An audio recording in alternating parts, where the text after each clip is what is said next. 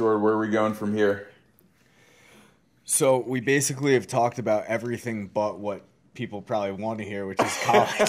So I think we're going to graduate high school now, go to college.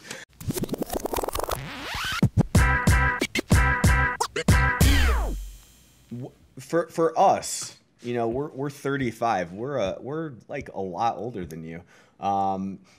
Princeton was dominant. No, washed up and old.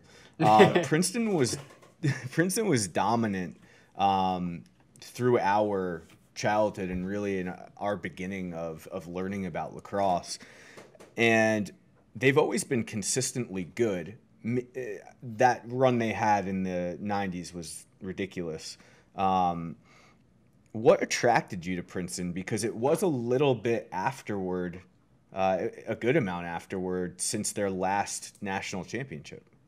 Yeah, definitely. I mean, obviously the Storied program, but you know, I think that the program at the time I was getting recruited definitely wasn't where they wanted to be, and you know, in coupled with the great academics, it was 45 minutes from my house, which was a huge factor to me, just because, you know, I'm somebody like, if you go to any Princeton games, like you see my family, like we travel like 20 people to a game, like mom, dad, both sets of grandparents, brothers, cousins, aunts, uncles, like everybody comes. So that's awesome. Being in a spot where they could drive comfortably and see me was definitely a huge factor. But you know, the other factor for me was just that challenge of you know, the program isn't where they wanted to be at the time. And for me, it was one of those things when I talked with Coach Bates, like,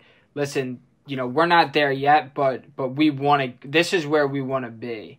And I think I was just drawn to that challenge. And I'll take it back to Duncan Swayze, who was 2005 HH guy. And I remember, you know, just like overhearing my dad talk to him about his recruiting process. And at the time, Notre Dame was in a similar place where, you know, he could have went to Carolina, or he could have went to, you know, any of these ACCs, and you know, they were winning championships year in and year out. And it's like, no, I want to go and I want to help build something special. And for me, that was really appealing, was, you know, the challenge that came along with that, both athletically and academically. Obviously, I was going to be challenged in the classroom. Yeah, who were those, you know, when you're looking at Princeton as you were getting into that time and recruiting, you know, were there a couple guys that you really liked on their team, on their roster, that you were excited about playing with? Yeah, I mean, what was interesting at the time was just we were getting recruited so early that I wasn't going to play with any of those guys that were in the current locker, which was so weird. Except one of guy was a freshman, I guess, at the time that I visited. One of my really good friends was a fifth year when I was a freshman, Mark Strabo. So he was the only guy. But, you know, they had, you know, Tom Schreiber, a guy that, like, I idolized, watching him at Princeton, especially being so close. I mean, I remember driving every year to the Princeton-UNC game when it was at Princeton and watching him just tear out the field. And then also, Ryan Ambler was always kind of, you know, one of my favorites to watch in the Philly area. And we're good family friends. And I've been lucky to have him kind of like mentor me all the way through. And he was somebody that like came from a very similar family background and similar academic situation where, you know, we were definitely smart guys, but we weren't rocket scientists by any means. Sorry, Ryan.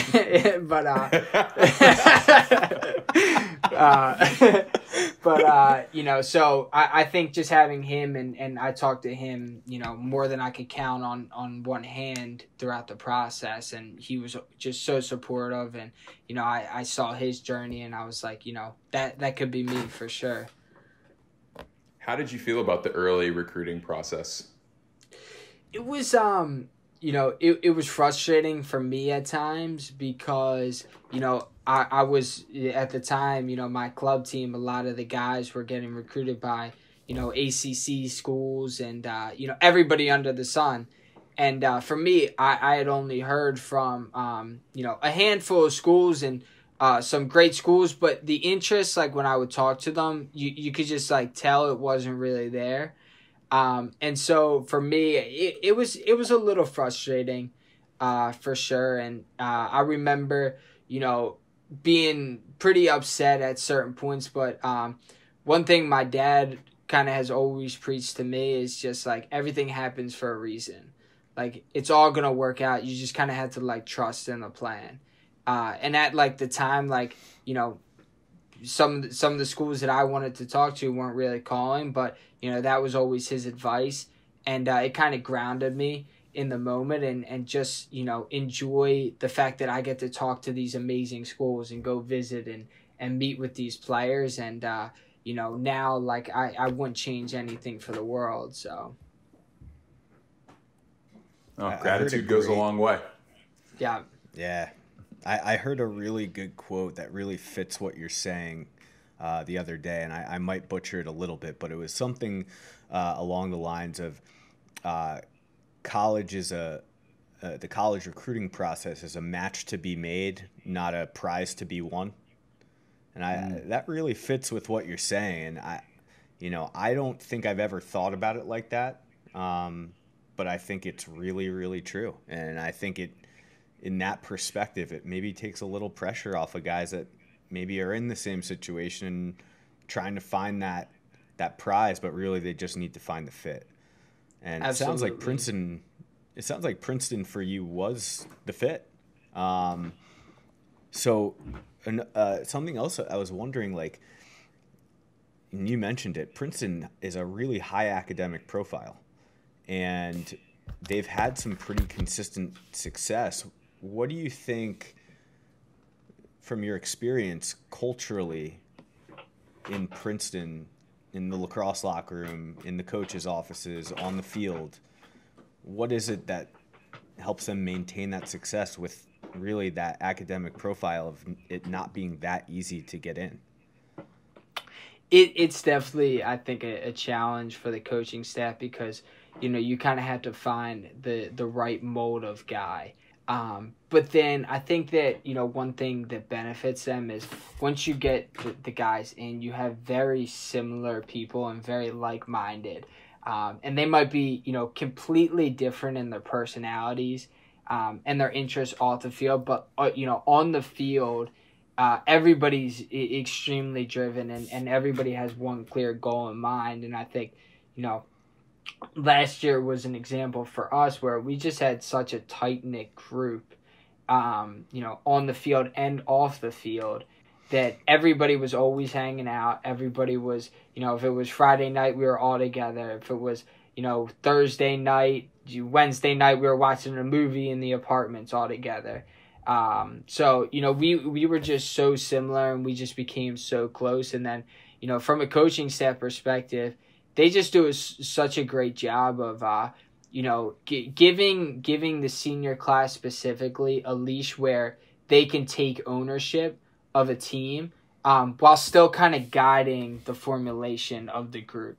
And I think that especially in an age that's so, driven on winning as it should be, that's really unique. And I think a lot of that stems from the head coach, Coach Mads, who's just awesome. I can't say enough good things about him, but he really allowed us to take the reins, especially our senior years, as he did every senior class, and kind of shape the team however we wanted to shape it. Nice. You're talking about Matt Madelon, right? Is your coach? Yeah. Your head coach. And Jordan and I know him because he was coaching at Stevens Tech in New Jersey, and we played at Nazareth, and a lot of great competition between Stevens and Naz. But tell us a little bit about your relationship with Coach Mads. Yeah. Coach Mads knows everybody in the lacrosse world. He's like the godfather of the lacrosse world, but no, he's like I said, I can't say enough good things about Coach Mads and his impact on my career and just how I approach the game. It's funny because my freshman fall was definitely like a little bit rough for me. I'm a big homebody, and I was just really homesick, even though it was only 45 minutes away. School was a lot more challenging than it's ever been for me. Socially it was different, and the lacrosse piece was way different too. Lacrosse turned into more than just, let's show up and play. It was like, you got to go to lifts, you got to be on time for lift, you all got to wear the same thing, you got to have your laundry done, your locker neat, all these new little things, where for me it was just like, all I'm used to doing is just like showing up and playing, so it was just, that was a big adjustment for me. But Coach Mads really kind of showed me how to work. And when I first got there and understand the college game, I mean, I remember going up and watching film with him and Coach March throughout my freshman year, which just gave me so much confidence that, like, these guys believe in me as a freshman to be able to come in here and contribute. And I think that, like, through their belief in me, I kind of gained that confidence in myself to really take that step forward when the spring came. Yeah, so, like, pretty much every coach you've mentioned, I think I've coached against. And I think we talked about that briefly on the phone, but I coached when Coach Madelon was at Stevens. I was at Lynchburg, I coached against him, like Francis was saying. But Coach March there was a player at Roanoke when I was at Hampton, Sydney, and Lynchburg, and playing against those teams. So really cool to see how their careers have changed and taken off.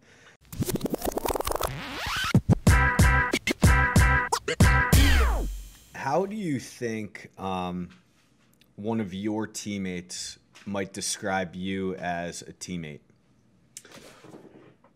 I would say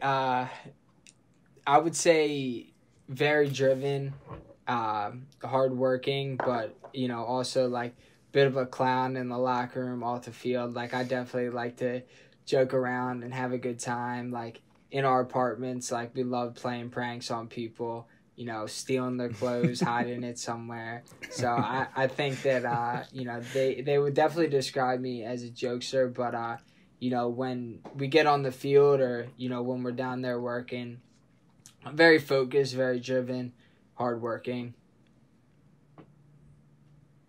Do you take it seems like you're, assume a leadership role on the field just by nature of, the position that you play. You've got the ball in your stick a lot. Do you feel the need to be the outward vocal leader within the team, or do you sometimes let others take that role? Yeah, that's a great question. I mean, for me, leadership has always been something that, like, has to come natural for me. And for me, I've never really been like, an alpha, yelling and screaming leader. More so like, I'm just going to lead by, who I am, and lead by example, and, try and get guys to follow me that way. And just, my process, and, how I try and approach the week and approach working through the week, and how I try and take care of my body. I try and lead in that way, more so than being the vocal guy. Yeah. I think authenticity usually breeds good leadership. Yeah. And that's what it seems like you hang your hat on, and I'm sure it works.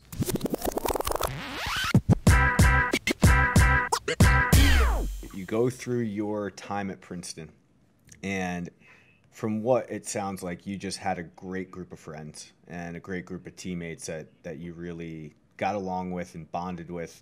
And all you want, I mean, I know from our perspective, we always talk about that locker room feeling, the team feeling, and how you don't get that back. So now you're a senior at Princeton, and 5 games in, your season gets canceled. And you're number 3 in the country. You're the top player in the country. Take us through a little bit what that emotional wave was like. Yeah, for sure. I mean, it was crazy. Like, I can't really even describe, like, that first day. where we found out. It was, I mean, Wednesday, March 11th. And, you know, 'cause the Ivy League was the first to go, right? The Ivy League was the first to, So it was the NESCAC on Monday, and we were like, that's crazy. Like, why would you cancel the season to like some virus, you know? And then Tuesday we were hearing rumors that it was Harvard, and you know, all the seniors lived in the apartments together, and so like we were all kind of hearing rumors about it, and we had Penn that Saturday, so we were like, listen, like outside of these rooms, like nobody talks about this. Like we got Penn on Saturday, we gotta be ready to go. And then, you know, the next day, that Wednesday, whole season was canceled. And so, you know, I think initially everybody was just kind of like in like a state of shock, like what is going on, you know. And I think that as bummed as we were originally, you know, we quickly realized how big, you know, the pandemic actually was, and how much bigger it was than just lacrosse. And, you know, I think that for me and my roommate, Phil Robertson, you know, like who just has like an awesome perspective on so many different things. And, you know, that Wednesday we have a meeting with our coach and the athletic director who's going to tell us, and everybody's like in there crying. And Phil's like one of the last people to walk into the room, and like, he's looking around and everybody's crying, and like he's like, yo, like see the big picture here, fellas. Like if this is the worst thing that's ever happened, you know, thus far in your life, like you lived a pretty good life.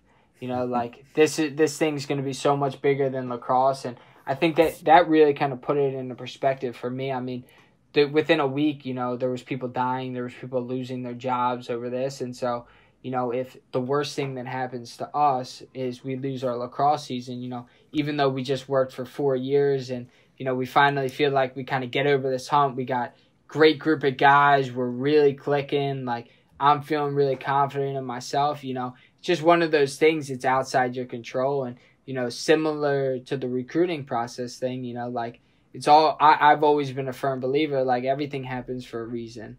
You know, it's all part of a bigger plan. And like sometimes you don't understand that. And sometimes, you know, it's tough to see the bigger picture, but you just have to trust that, you know, better things are on the other side and better things are ahead. And, you know, that's kind of always how I try to frame it, even though in those first couple of weeks it was certainly very difficult.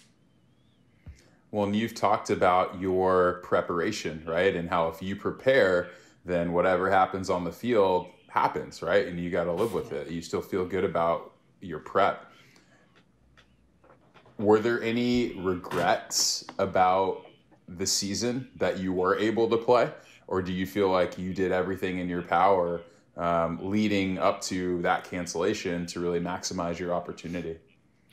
It's a great question. I mean, I think that, you know, similar to what you said, that was one thing as a senior class that we kind of were able to hang our hat on. I mean, we had big, lofty goals that we were slowly starting to accomplish. And I think, you know, had the season played out, you know, I think we would have been able to accomplish a lot of those goals, not because of necessarily how we were playing, but just because of the work that we had put in back in the early fall. I mean, we were doing captain's practices on Saturdays and Sundays, shooting before practice, defensive film in the apartments after practice, like just stuff that we wanted to do to be different.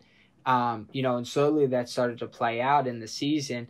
But, you know, I think it's similar to what you just said, Francis. It's one of those things. It's like, you know, we controlled everything we possibly could up until that point, you know, and if that's the hand that we're dealt, you know, then that's the hand. And sometimes you just have to live with that.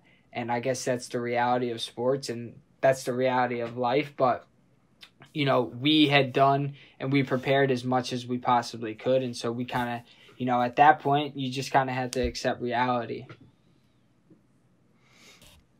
So one thing that you and I talked about briefly the other night was, I think this is the most unique situation I've ever heard of with a top player in the country wanting to go back to the school he chose for a fifth year, granted that eligibility, and not being able to because of a rule, essentially, a conference-wide rule. So I guess one question I had was, you had mentioned that the second there was an opportunity for you all to have a fifth year, you and all your teammates, you were talking about going back to Princeton. And that became basically not an option. So now you and all of those friends that you made are scattered across the country doing, whatever it is that they're doing. Do you keep in pretty close contact with those guys? Yeah, absolutely. I mean, at that point, we were kind of talking on an everyday basis, talking about going back, and so it was just one of those things where, we were talking every day. We're still talking to this day pretty much weekly, and still just kind of remain close contact with those guys. Can you clarify what that rule is that didn't allow you to go back to Princeton? Yeah, it was I think so. The rule is that you are only allowed to do 8 semesters at Princeton, and I think a couple of the other Ivies have a similar rule. And so we were kind of hoping to be able to withdraw from that specific semester, so we would only have done 7. But unfortunately, the school, made the ruling that they did, and it was a shame because originally, there was, without a doubt, it was like, okay, I can remember that Thursday. It was like, all right, well, the season's over, but like, guess what? Like, we're running it back next year. Like, everybody's coming back. I mean, we had guys like within 2 days that were calling their jobs that they were going to be working for, like, hey, I got to go back to school. Like, can we push this back? And we were all ready to go with it. And then the school made the decision that they did for understandable reasons, and so just something we had to live with. Will you end up playing against any of your former Princeton teammates this year? No, I don't think so. No. Unless we were to see them in the tournament, which, I think is a good thing. I don't think I want to play those guys and play the coaches. Like, it would just be too weird. That was, big draw going to Duke. Like, they didn't have Princeton on the schedule. So I was like, all right, perfect. Well, so let's get into that a little bit. So now that Princeton really isn't an option for you, you have to make 2 pretty big life decisions. One is, do I postpone real life and I can't go where I want? I can't stay where I want to go and play at the school I love.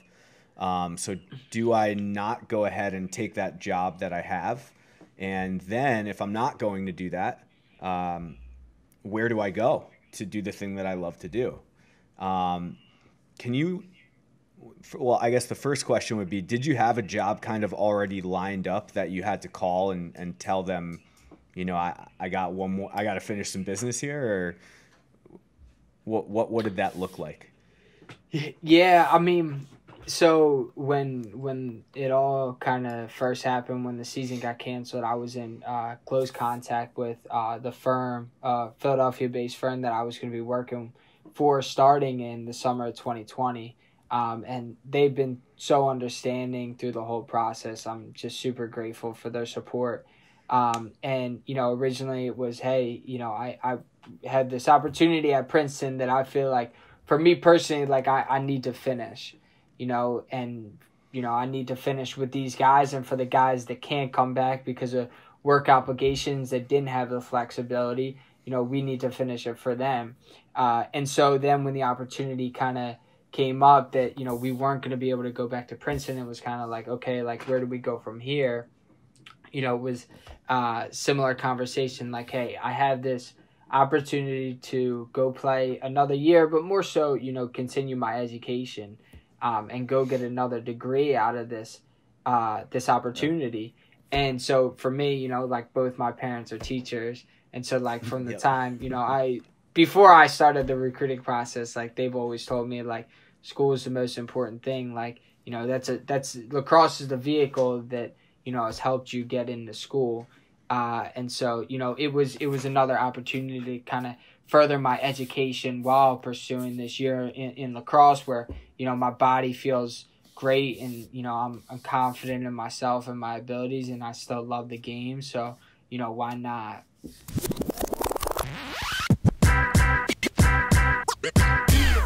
Was I hope this is the question that I've been waiting to ask. So I hope it's time.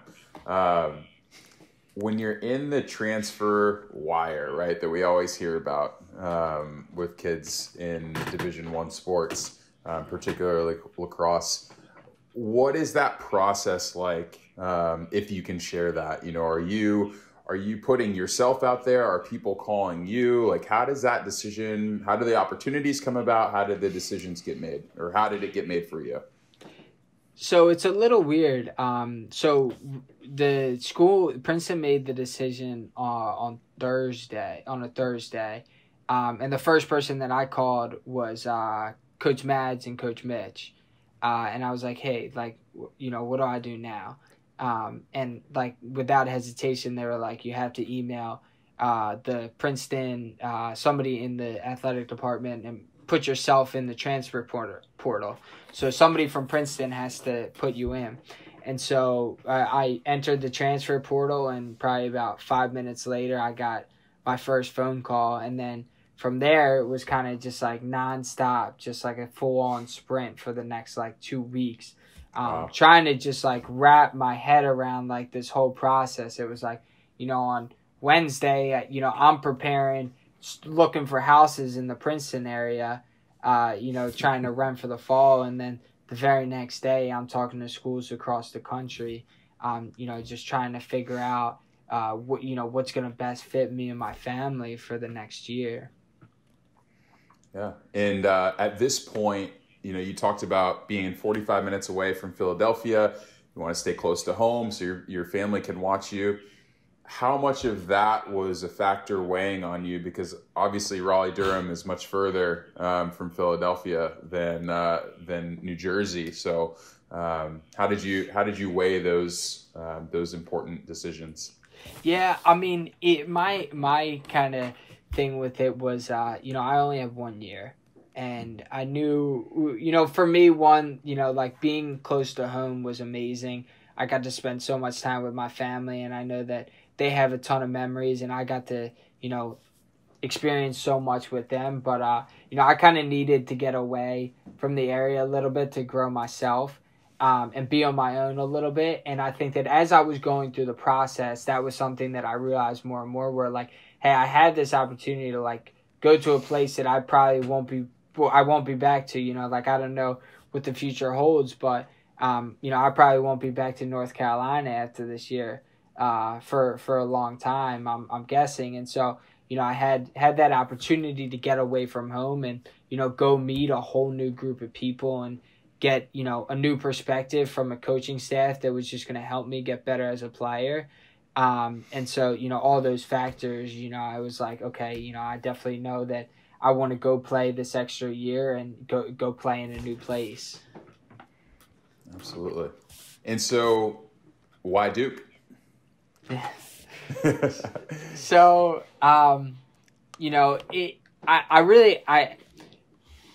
it was just kind of like a gut feeling, after I was kind of going through the process and talking with coaches as well as guys on the team, as well as exploring into the academic program that I was going to be doing. It just seemed like the best fit for me. And, my parents were also involved in the decision a little bit. And, talking with my mom, just kind of bouncing some ideas off of her, it just kind of, for me, I felt like it was just a best fit all around. And, it was a combination of the academic program, the opportunity to, go play for Coach D and go play for, Matt and, Coach Ned and Coach Caputo, and just get, an awesome perspective from them, grow as a player, and then go compete for a national championship. And I felt like, with the talent they had on the roster, it was definitely going to be a team that was going to be in that conversation to compete. And so, those were kind of the factors for me. Yeah. Well, they're certainly proven to be a group that has a nose for championship weekend, right? Yeah. And great coaches. And shout out to my guy, Nakai from Dallas, Texas. I had the pleasure of coaching against Nakai in Montgomery when he was in high school, which was a great treat for me. But that's great. It's great that you landed somewhere that you're happy with. Yeah, thank you. How do you feel like the transition's been? Going to a brand new place with new teammates, part of the country that you're not as familiar with. How do you feel like your transition to becoming a part of their roster and their culture has been?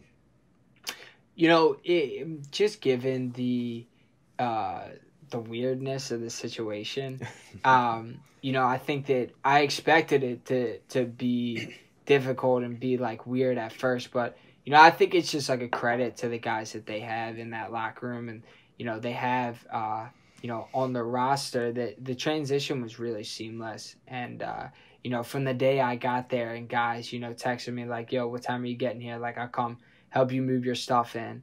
And like going to get lunch with guys on the very first day before I had anybody's number, it just kind of like spoke to the guys that they have there. And, a lot of the seniors with Joe Robb and guys like Knack, guys I live with, Cam Muley, JP Basil, like, those guys were just awesome. And it really just made the transition so smooth. Excellent. And then was there a thought to playing styles? Were you looking at Duke and, seeing a guy like Jordan Wolf and saying, okay, like, my game and his game may be a little similar. They'll let me play the way that I like to play. Was that a part of the process? It definitely was a little bit. I think more so it was just like the opportunity to go get coached by, Coach Matt and Coach Ned, and Coach D too. And just get their perspective, on my game and some of the things that, I could work on to get better myself. I felt like I watched some of the games that they played, and obviously I watched, all the 2014 Duke with, Jordan Wolf's senior year. And, I definitely felt like I could fit into that system. But more so it was just, this opportunity to go get coached by two former tour time winners, two of the best to ever play at the college level, at the pro level. And, I just felt like for me as a player, that was something that, I was just going to get so much better from, and I was really just going to benefit from. Got it. I know you probably haven't gone out to a ton of restaurants. I don't know what's going on in North Carolina, but have you embraced the sweet tea life yet? The sweet tea? Yeah. Nah, I can't say I had. I actually, my roommate got me into tea a little bit, but I've never really been a big tea guy. No? Okay.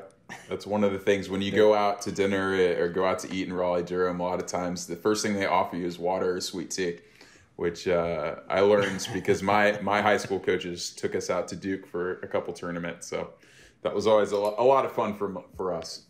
Yeah. All right, I'll have to keep an eye out for that for sure. I think the best thing about restaurants in the South are you have the opportunity for homemade sweet tea, and there's Dr. Pepper as an option.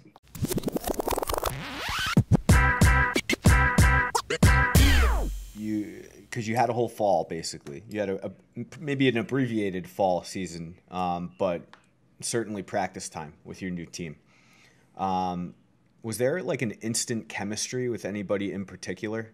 A lot of times what I've noticed, at least, is talent often has chemistry with talent.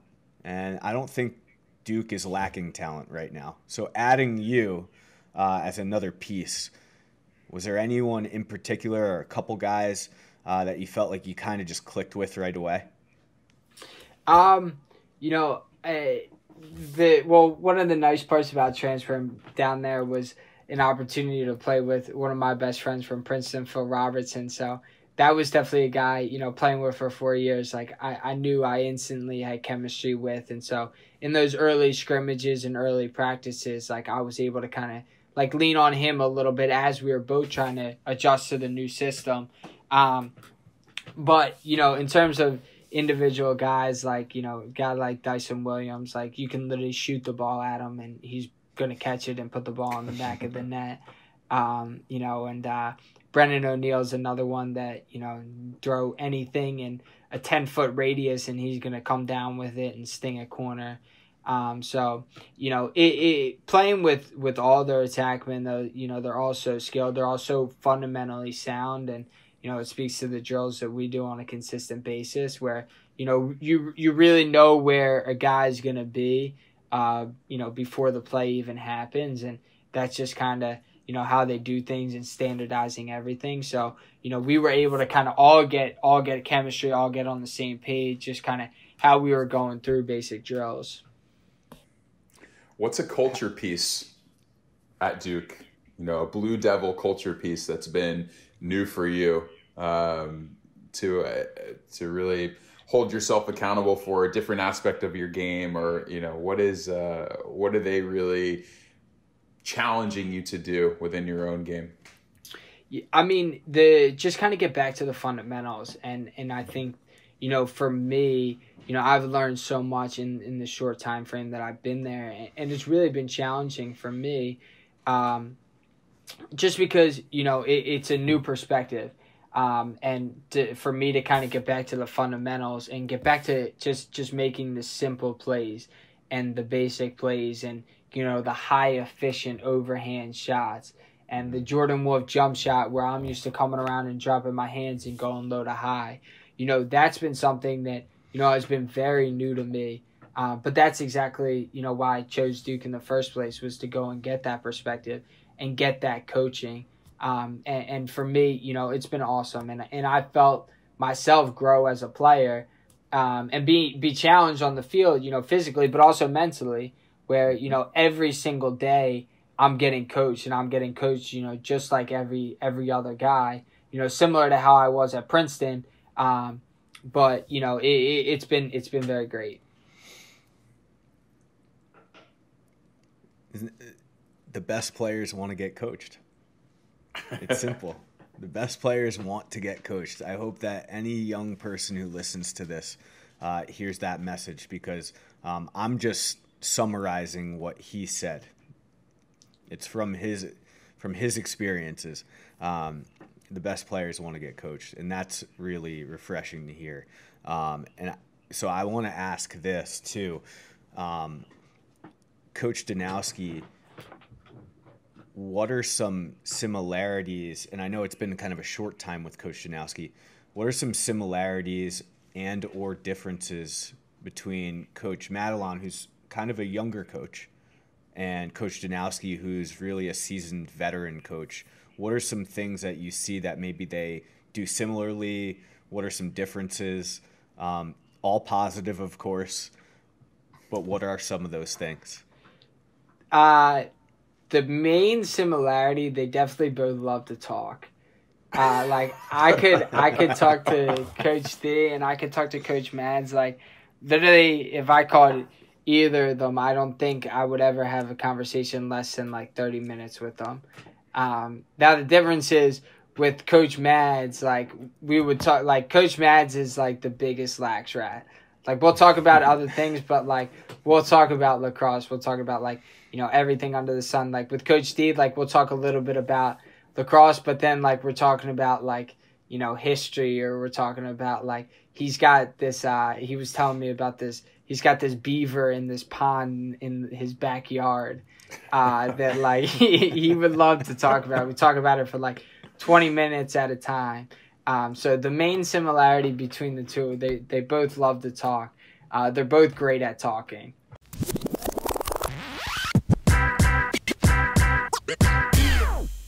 I want to ask you a question, because we've talked about, you know, your dad's a coach and his influence on you, and you mentioned your mom a little while ago, and we finished last week talking to a mom in lacrosse, and so I wanted to ask you, like, how influential has your mom been in this journey, or how has your mom been influential in this journey throughout your life in lacrosse?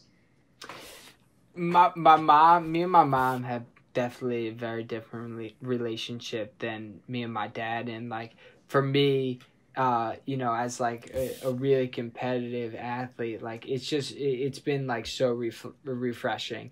I mean, with my dad for so long, like 90% of the conversations that we're having, they're about sports, which I loved, but at the same time, my mom kept me grounded, and my mom was always somebody that like I could just lean on. She's got great emotional intelligence. Like she's just always like, she always knows what to say. She always knows how to comfort me. And like especially throughout my freshman fall, I mean, at Princeton, I think I probably called her every single night, and like sometimes like she would have to, talk me down off of the cliff. Like I was just so mentally in over my head, and like, I was like, Mom, I don't know if I could do this. And she got me through, that initial stage. And, she just always kind of said, like, you just keep pushing forward. Like, you just take your next step, and like everything's going to work itself out. And so, she's kind of been like, my foundation through this whole thing. She's just always the person that I fall back to for advice, or, for, the comforting conversation that everybody needs sometimes. Love that. Mama Sowers, we thank you. Yeah. Got to shout out. We got to shout out Mom. You got to shout out Mom, right? You got to. Moms always know. They always know. Do you still have that job lined up in Philly? Yeah, so, my plan right now is to begin, hopefully full-time in the summer of 2021, this upcoming summer, living in Philadelphia, which is a move that I'm really excited for, and, excited to be able to, go give back and, work for the people that have been so supportive to me throughout my journey, my weird journey the last couple of years. And I mean, I'm going to ask this more as a formality, but do you have any plans on playing lacrosse at the professional level? Yeah, absolutely. I mean, my plan is, as long as my body holds up, and right now it feels great. I have like every intention in the world in continuing to play the game. It's definitely, especially with professional lacrosse and where it's at now, it's just so fun to watch, and I can only imagine how fun it is to play, and how much fun it is to be a part of it. So I definitely have every intention to play. That's great. Do you have Sorry. I was going to say, do you have any experience playing indoor? If that's something you might be interested in. Yeah, I do. So I do have experience playing indoor. I played every summer. I would play in a box league, the PBLA, down in South Philly, at the Rizzo rink. It's like this gritty, kind of like outdoor, indoorish skating rink. Oh, yeah. Yeah, it's they got some good guys down there. It's definitely not the junior A up in Canada, but it's a blast, and I love the pace of the game and the physicality of the game and the toughness aspect, and the angles. It's something that definitely challenges me, but I love the aspects of the game. It's just so much fun. Well, I was going to say that we really hope your body holds up. We hope that this season holds up, and that you're able to take full advantage of the place that you put yourself into. And we'll be watching we would have been watching anyway, to be honest, but we'll be watching with an added interest in seeing you and how your season plays out. And we're really excited for you to embark on that journey. Yeah, I really appreciate it.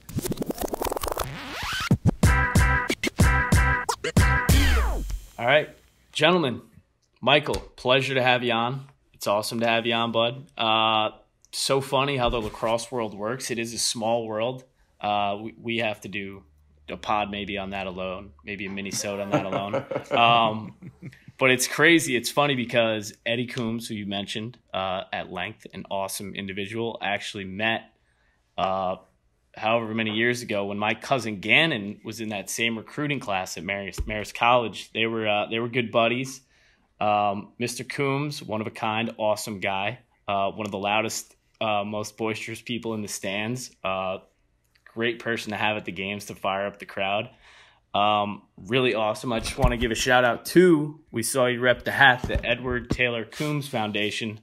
Awesome stuff. My cousin Gannon goes to that golf outing every year. Just super cool. The legacy of 34 at Marist, just really awesome. But yeah, just wanted to say how crazy it was, how small the world was, and that's just how it goes. So, we're on a Philly trend right now. Right, Michael? You're a Philly guy. We're on a Philly trend. Yes. So the snake in the draft for today, this is kind of how it works, right? So it's essentially a mock draft. I'm going to give you guys 9 items, and we're going to go down the list. We're going to pick. Michael, you're our guest. You have first pick. Then we're going to go Francis and Jordan. It's going to snake back to Jordan, Francis, and then Michael, you get 2 on the turn.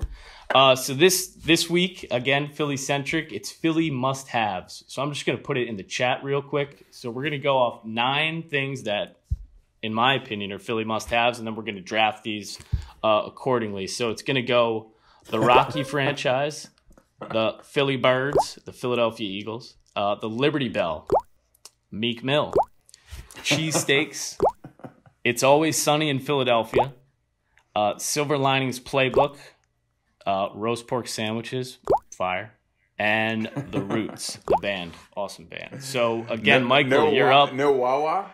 We can't get Wawa? I was going to say no Wawa. That's kind of a Jersey thing too. So yeah, I didn't want to cross, state lines too much. And Delaware. You're right. It does it touches a couple states. But Michael, I know it's a tough list and a tough list to go through, but what's your top pick for Philly must-haves? All right, top pick off the board. I feel like this is a no-brainer. Philly Birds got to be. I'm glad you picked him, That's Michael. tough. I was just gonna say I'm glad. It's easier. It's easier now after this weekend too. When you saw your boy Hurts out there and Wentz took a seat on the bench, they look pretty good this past weekend. No, for sure. Hurts Vic 2.0. I'll call it right now. He's gonna be a stud. Wow. But no, I mean the 2017 Super Bowl run, that was just the greatest thing that ever happened to the city. We drove down there the night that they won, and it was just mayhem. It was the coolest thing I've ever seen. Incredible.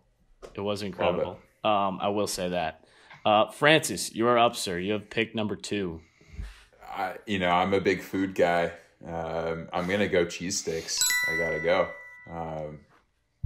Let's do it. I don't, with Wiz. Yeah, I'm gonna go all in. I put that on there. I didn't know what Michael thinks about that. I didn't know where he stood on cheesesteaks, but again, roast pork is still on the board. A nice DeNix roast pork sandwich. We'll see if these two fellas know anything about that. Michael, Jordan, you're up. You have 2 back to back. Well, obviously, I'm going Rocky franchise. That's 2 times in a matter of 3 episodes that I've picked Rocky for something first. So Rocky franchise, 100% mix, gotta go. It's a no-brainer for me.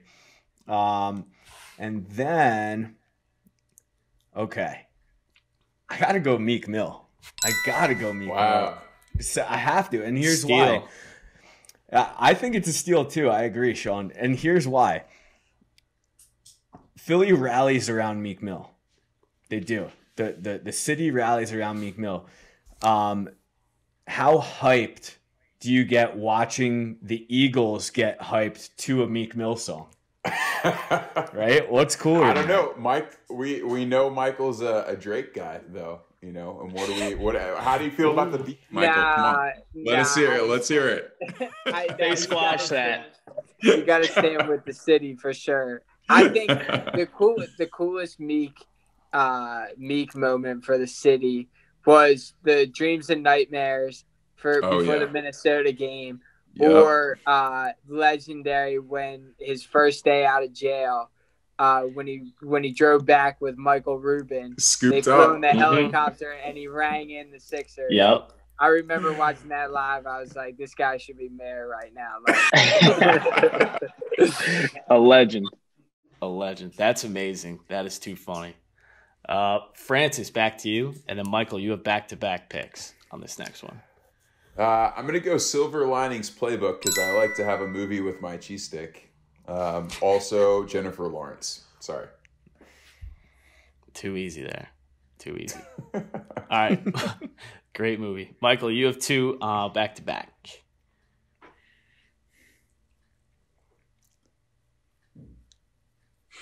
All right. Les is getting a little thin. I guess I got to go. Liberty Bell's got to be off the board here for sure. I mean, just the Philly staple. And then I'm embarrassed to say, but I've never had the famous Dinex roast pork. But I'm going to take it off the board based off of recommendation. Okay. Strong.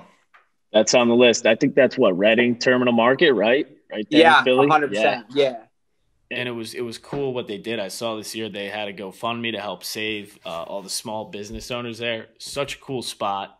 Everybody who may not have been to Philly, awesome spot. I always recommend going there, checking it out. Really cool. Good choices. Good choices, Eddie. Your list is looking pretty good so far. So, yeah, man, of course. All right, who's up next? I guess it's me. I'm taking the Roots. I'm taking them off the board. My man Questlove, just, after I'm done with my movie and my cheesesteak, I got to have some tunes. There you go. Jordan, you're up. Well, you know who I didn't include, because you're a Knicks guy, I didn't include the Sixers for you. So just thank me later. I do appreciate that. I believe that leaves me with It's Always Sunny in Philadelphia. Is that correct?